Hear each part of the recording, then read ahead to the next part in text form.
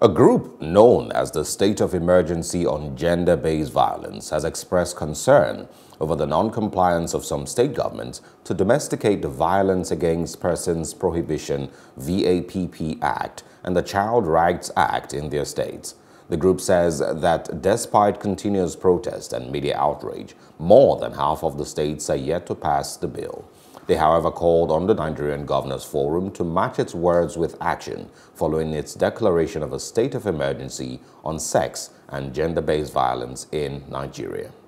It has been 3 months since the commencement of the State of Emergency GBV campaign. We simultaneously held peaceful protests in Abuja and Lagos on the 5th of June 2020. Afterwards, similar protests were replicated in other states and cities by sister civil society organizations insisting on the declaration of a state of emergency on sexual and gender-based violence in Nigeria.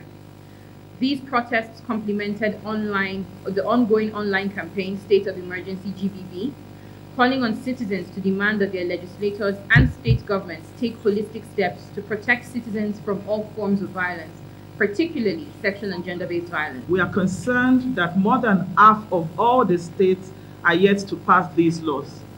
We are deeply concerned about the inactivity with deliberations and domestication of the Child Rights Act.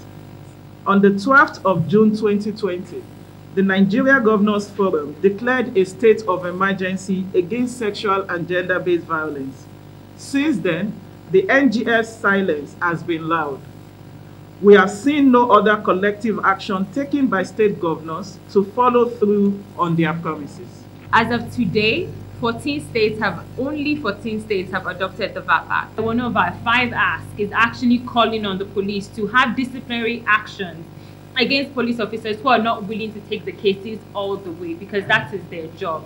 Because when we're talking about sexual violence in particular, it is a crime against the state, not just a crime against the person. And so until our law enforcement starts to believe that and take that seriously, we still have a lot of work to do.